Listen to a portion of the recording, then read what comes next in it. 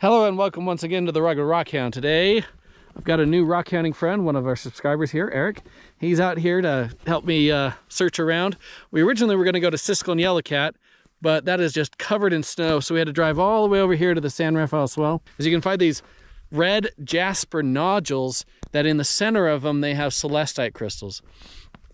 And that probably only occurs in certain areas. There's maybe even some of you that know where that is, but I'm going to start exploring. We're going to start with this area of the Curtis and maybe explore it that way today. So just kind of cross it. As always, GPS coordinates of where we parked. There you go. Let's get at it. Let's see what we can find today. Just found this piece. This one has some nice yellow in it. So we're getting red and yellow jasper. Good. It's coming out of these hills. You can probably see it sparkling on that lower one. Well, here we are on the lower hill. We got a lot of jasper slash agate, some with some good color in it. Looking pretty good. Not too bad. Let me switch to the macro lens. We can see some of these pieces better. You should be able to see things better close up. So we get red and yellow jasper, and then in the center we get some white quartz going on in some of these. Pretty neat looking. Some of that red and yellow looks really nice. We'll look around a bit and see if we got any really nice ones. Here's a nice piece Eric found that's got some tubes going through it. I call it tube agate. Found this one. That looks pretty nice. It's almost a green right in the middle. That's cool. That could be fun to cut. I'll take that home. I also found a few other ones here I might take home and cut, just so we can have fun cutting a few things. Here's this one cut open, or at least what survived of it.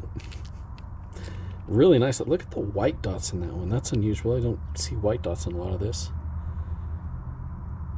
That is really cool though. This little one shattered a bunch, but it's got those really cool circles in it. So I thought I'd just show a piece with those really cool circles, red and yellow. Yep. Here's this one cut open. Okay, that looks like some classic jasper, like what you get in the Drum Mountains. Yeah, red and yellow jasper, there you go. I like the crack that went through it that filled in kind of with an orange. That one looks like it'll be a good one to cut. Looks like it has some tubes in it. We got a lot of it. Yeah, that one should cut nicely. Here's this one cut open. Used to be bigger, but what survived is actually quite nice. Once again, those really cool circles going through it. That looks like another one I might want to cut. Just from reference, where we're at, that's where we parked. And there's the interstate. Yeah, it's really close. It's easy. Here's this one cut open. Oh, that's nice. Look at that circle right there. It's got multiple layers to it, multiple rings. That is a really nice piece. Definitely one of the better pieces I've cut open. Nice. Here's another good looking one. Problem with a lot of these is they're pretty fractured, so I don't know how well they'll actually hold together. But there are tons of them. So I'm gonna grab these couple, take them back, try cutting them out. But I think now we're gonna wanna move up further, check out that area. But some of them are really cool. This one's a little larger and it's got some calcite in it. At least I'm pretty sure that's calcite. Yeah, it looks like calcite. Here's this one cut open. You can kind of already see the calcite on the outside. Sure enough, it's in the middle. But the sides of it look really nice. You got those little circles going through it. That adds to it. So anywhere you see that red, right below these cliffs, that is it. That is the Curtis, where the stuff's coming out. And I guess just follow it. Stuff here looks small though. Eric mentioned the only other time he's been here, he went up further and he said he saw bigger ones. So I think that's what we'll do. We'll go further up, see if we can find bigger ones. Here's this one cut open. The other side broke apart into pieces, but oh, look at those circles. I really like those circles. Red and yellow. Coming down, just saw this. Look, it's got some dogtooth calcites in it. Cool. So I just kind of quickly washed this off just to kind of see better in there. Bunch of nice little calcite crystals. So some of the stuff out here has got pockets in it with calcite. And from what I've heard, calcite and quartz are going to be your more common, mostly calcite crystals in the middle. Celestite is going to be much fewer and far between. Just found another nice one that I think I'll cut. Yeah, I'll take that home and cut that one. They're definitely getting better looking. Got some cool potentials here, but look at that. Look at the layering on the edge of that one. Definitely a nice banded agate. And this one had a pocket right in the middle of it. And you can see it's got some of those kind of poker chip calcites in that one. That's kind of cool. Here's this one cut open. The other side's shattered though. I got some aircraft flying over. But yeah, look at that one. Look at the pattern in that. Oh, that's beautiful. I'd love to find a bunch like that are solid. That would be so nice. Right? So here we go. Eric found a nice bigger one that's got that really nice look to it. That'll make a nice cut. Cool. Just found that one. That looks pretty nice. Looks like it's got those nice cool formations in it. So here's a nice little one, kind of a round one. We'll cut that because it's got a good round shape to it. So we're going to try this spot here. I can't tell for sure, but I think the layer is right on the top there, which is ideal because it's a little harder to get to, probably won't be as searched, and it'll be more exposure. And here at the fire pit, look what they used as part of the firing. That's a lot bigger than what we've been seeing over there. So that's a good sign. I definitely think we should go check and see if it's on that top. And if it is, excellent. Said he found a part of a nodule. Ooh, that's looking promising. We'll spray it off. Yeah. All right. Definitely got some color in there. That's promising. So we came up here, got onto this hill, and look at that. We're getting some good pieces. Look, there's some purple in that. Yeah. Good old frost wedging. Look at that. Oh, wow. There's just some yellow. A lot of yellow. Just on that piece. It's a little better. We got some good color and pattern in it. Here's this one cut open. Very red. You can see a little bit of agate going through it in places. Mostly though, it's a red jasper. It's getting kind of cool. We're picking up these interesting pieces. This one had a little druzy on it. Look at those crystals. It's very interesting. That is very yellow. Just found that piece. Look at the color in that one. Now that is what we want. Okay, more of those, please.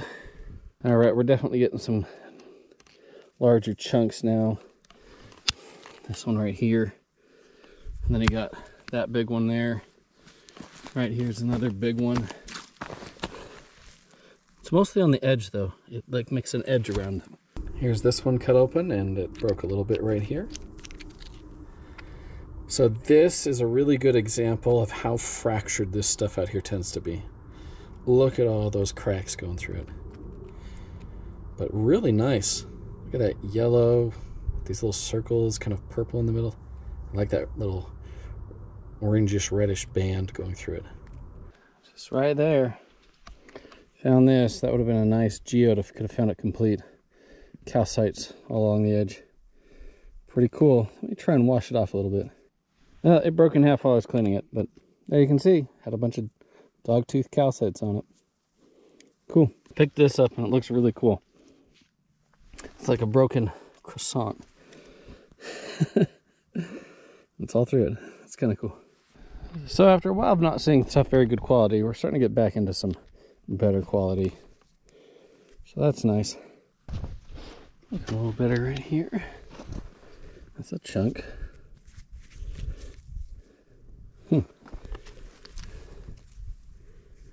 Yeah, a little better quality right here. Okay. Here's this one cut open. Oh, nice. There's some good patterns in there.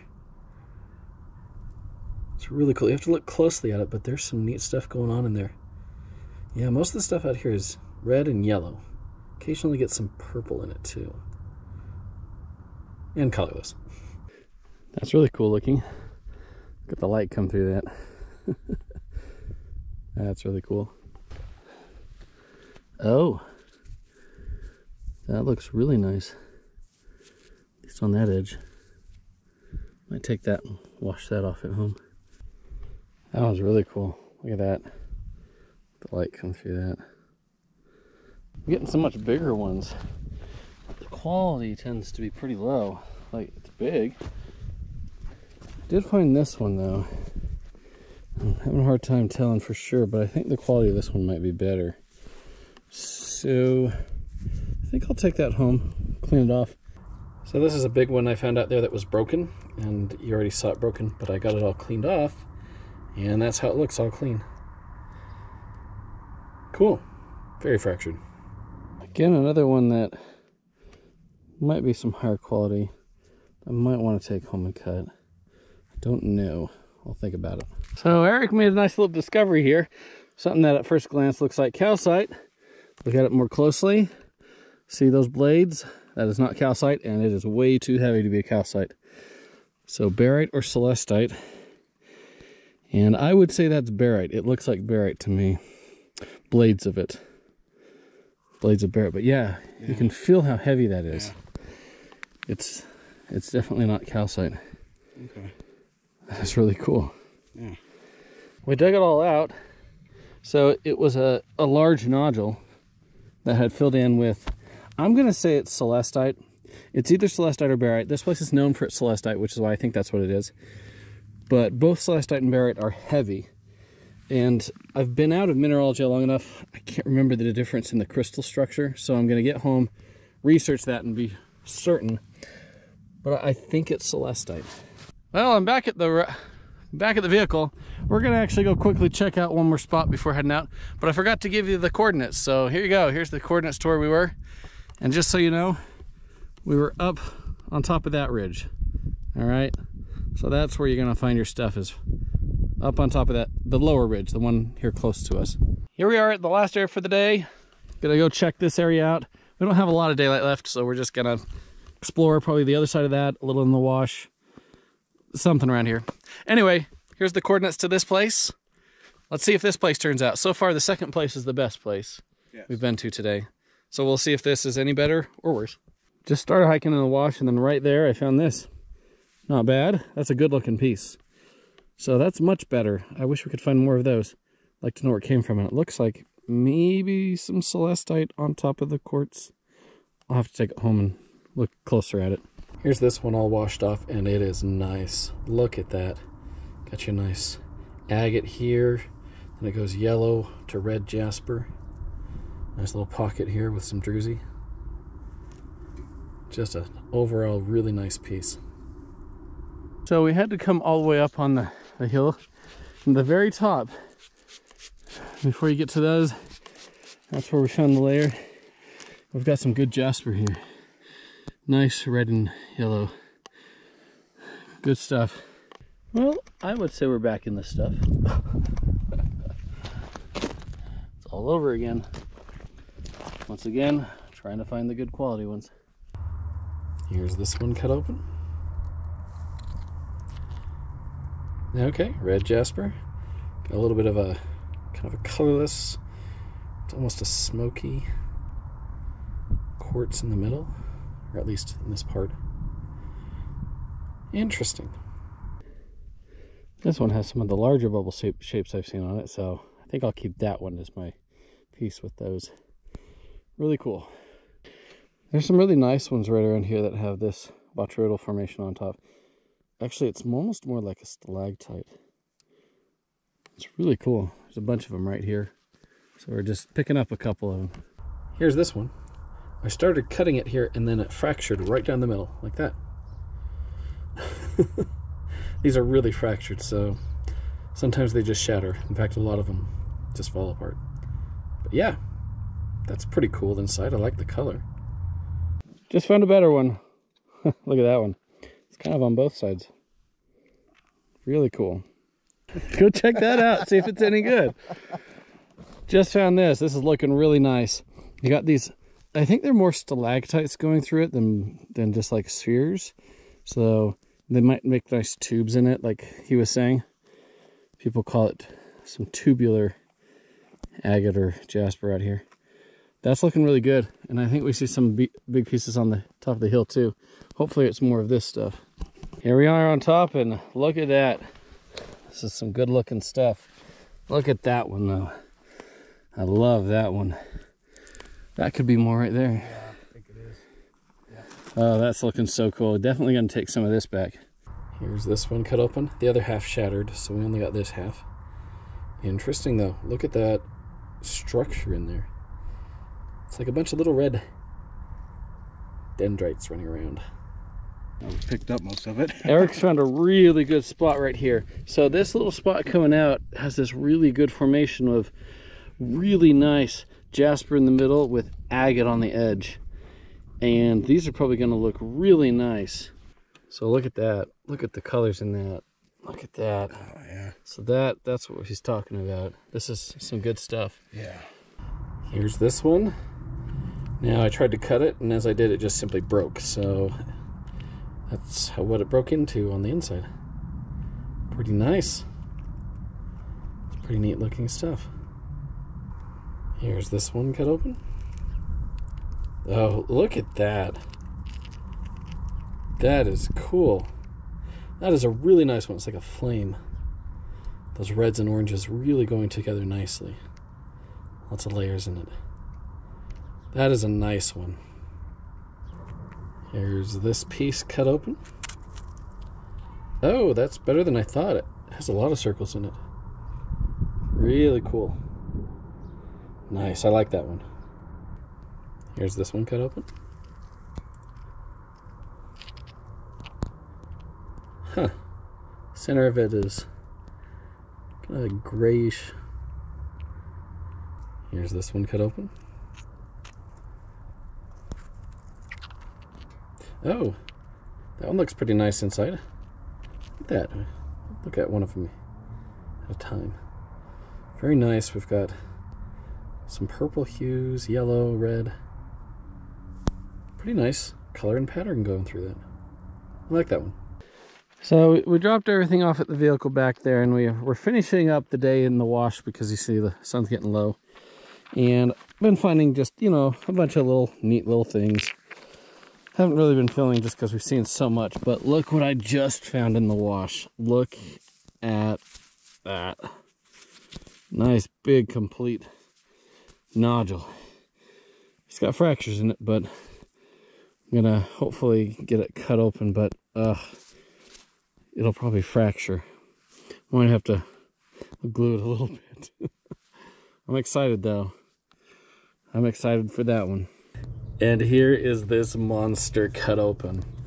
Oh man, I'm gonna have to show you each half at a time. Here we go. Here's the first half. So a huge thank you to Eric Nedvecki, one of my subscribers, for cutting this open and polishing it for me. It's a lot of work polishing something like this. So a huge thank you to him for that. It's crazy. Just look at that. Just kind of slowly go all the way around it. I mean, I wish the center would have been like terminated crystals or other cool colors, but as it is, it's still really cool. And here is the other side of it. So we'll just kind of take a quick look all the way around this.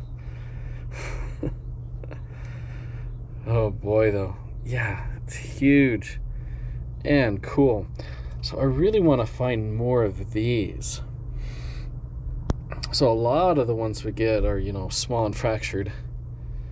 And most of them do have these white centers, but when they're this big, it's worth it. And we made it back to the vehicle. Wow, that was a big day. We hiked a lot, found a lot of stuff, and I've got a ton of stuff to cut. That's gonna take me a little while. Yeah, great spot. And Eric said next time we'll go to the better spot. So we'll see what that's all about. But until next time, remember, there is treasure everywhere.